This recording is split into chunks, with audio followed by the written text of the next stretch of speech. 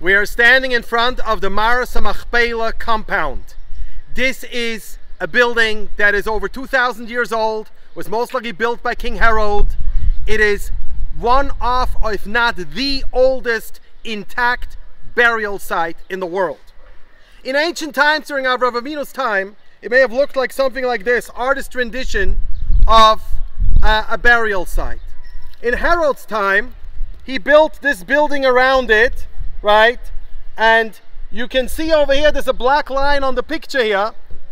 What happened is that people would go in through a gate. That gate would lead them to the cave inside the mountain, and they would daven there, as it says, Vayalu Banegev Vayavo at Chevron, in reference to Kalev, one of the spies. And if they afterwards wanted to go and rest a little bit, they would go up a stair inside the building, inside the mountainside, and get to the floor level, which was above them, above the cave, above the slope. And over there they were surrounded by 4 humongous walls up to the sky with 6 monuments on the floor, but those monuments were above the cave, above the slope. Now,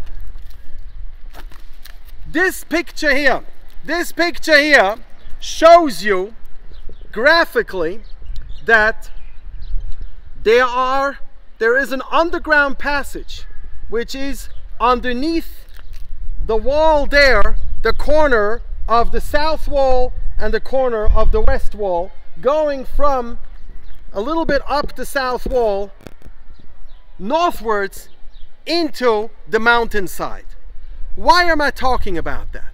Because we have to know, today we can go inside the Cave of Machpelah compound, but for 700 years, Jews and also other non-Muslims, lahavdil, were not allowed to enter the Machpelah compound.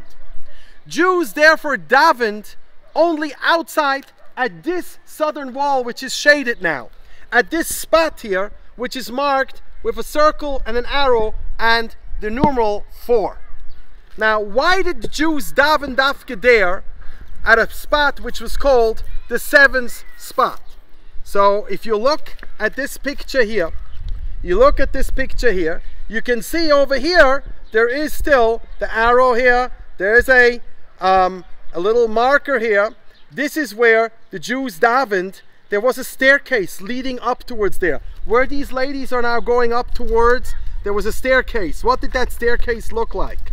If you look at this picture here, you can see this is a picture taken right before the staircase was destroyed, after Israel liberated Chevron in 1967. Why did Israel destroy the staircase?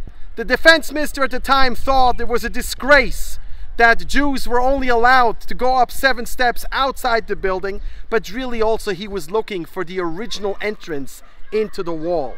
I have over here another picture which shows us the original entrance to the staircase, which must have looked like something like this.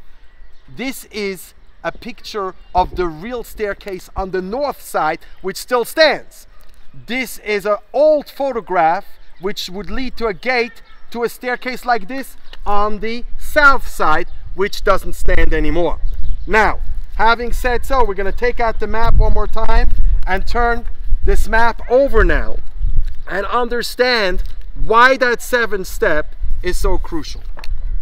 We look at the picture over here and we can see that when one stands at the 7th step outside the south wall, this is the south wall, the shaded wall, then one is basically standing exactly opposite an underground tunnel that leads at a slant northwards towards the caves that are the burial caves of the Machpelah. Machpelah, Loshen Kaful, double caves. Rav, Vishmuel, the Amru Tarvayu, they say one cave on top of the other, one cave next to the other. When research was done here in 1967 and then again in 1980, they found that there's a chamber and above, a chamber above, and below it there are more caves. But also that's one above the other. But they also found that there are caves one behind the other.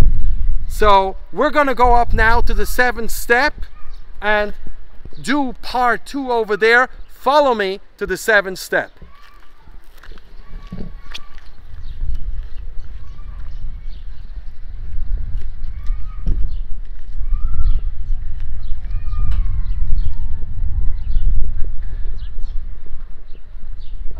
This is where the original gate was, and behind me, the original gate, let's see the picture one more time.